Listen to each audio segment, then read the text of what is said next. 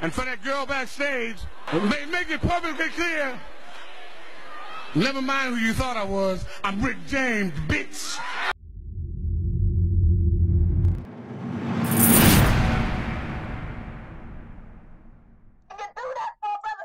Check the mic and make sure it sound right, boys.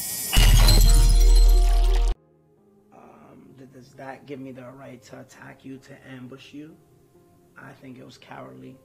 I think it was opportunistic.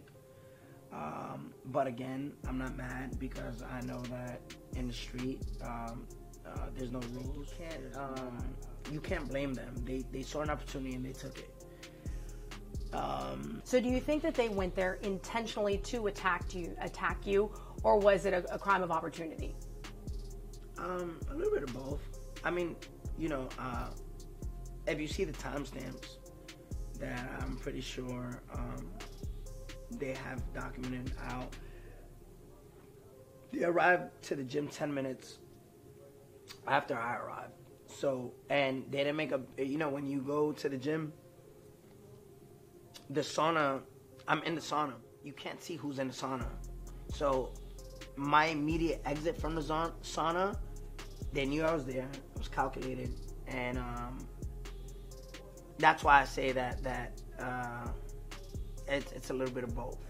What do you say to those who say that you're a snitch for testifying? And would you do anything differently?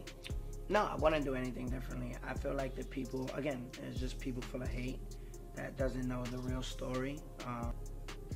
When you look at all the facts and the documents and the transcripts of my court case, and you see the so-called friends and the people that I surrounded myself with, they have this code, a street code, rules, right? That a code that they follow, which means loyalty, respect, integrity, principles you stand on, right?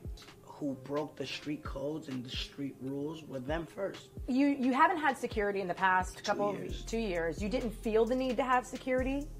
No. Okay. So now do you feel as though you need to have security? No. I mean, no. Does anything change for you? No, nothing changes at all. Nothing changes.